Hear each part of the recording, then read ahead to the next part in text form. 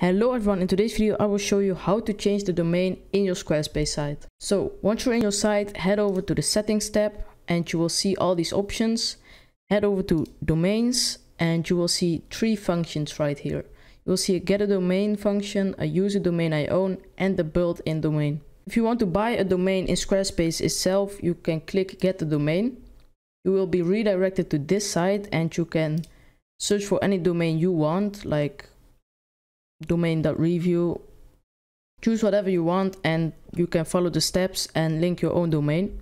If you bought a domain on another site like Namecheap or whatever, you can click use a domain I own.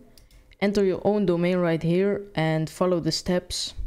The built-in domain is the domain you already use right now. Like I use lttutorials.squarespace.com. You can change the name like to whatever you want and rename it. This is completely free and you can change it to whatever you want. So that's how you link your own domain to squarespace.com.